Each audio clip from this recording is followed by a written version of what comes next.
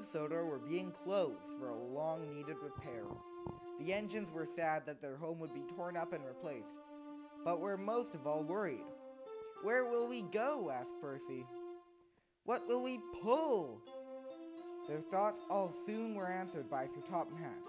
"I've decided to move you all to the Blue Mountain Quarry," he said. "There you might be able to do some work while this place is being fixed up."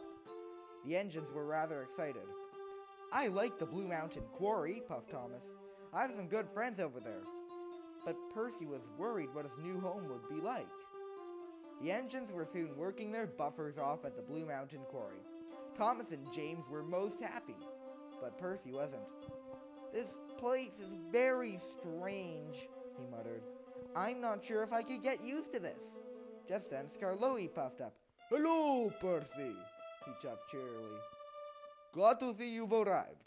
Are you enjoying it here?"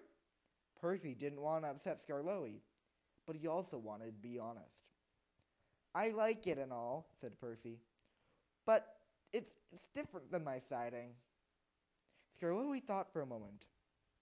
"You need to adjust then, don't you?" he asked Percy. Percy agreed. "Follow me," said Skarloey. The two chuffed off.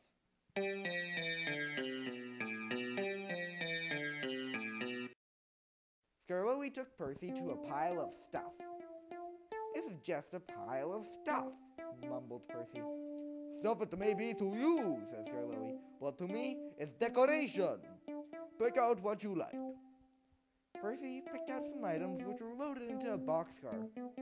Skarloey and Percy chuffed over to Percy's siding and spread the decor around it. "See what I mean, Percy?" said Skarloey. "Do you feel at home now?" Percy was happy.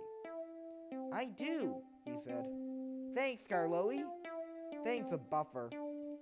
"Just being friendly," he said. "Must get back to work. Bye, Percy." Percy was happy. He was going to enjoy his new home.